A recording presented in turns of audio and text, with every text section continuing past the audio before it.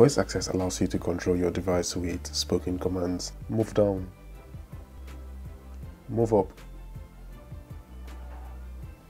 recent apps, move left, go home, swipe up, show notifications, swipe down, swipe up, swipe right, show grid, tap 25,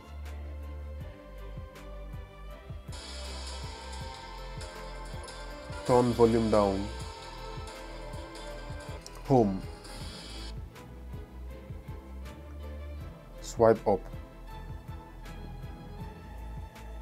13, 2,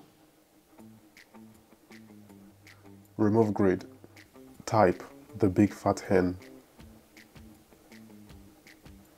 delete, delete, delete 3 characters. So now you know what it can do. If this is something you're interested in, all you need to do would be to jump into settings and then come down to accessibility.